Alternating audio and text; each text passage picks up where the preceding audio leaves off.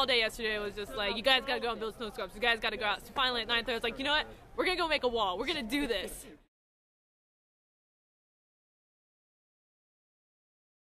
Okay, my name's Charley, and here we have built something called a potential barrier. It's a little bit of a play on words because in quantum mechanics, when you're using the Schrodinger equation, you have something called the potential, which kind of defines the parameters in which your electron and wave function can exist. So here we have what's called a potential barrier, in which it's when the electron's moving through the system and suddenly it comes through like a vertical wall. Something interesting that electrons can do is they can tunnel through the barriers.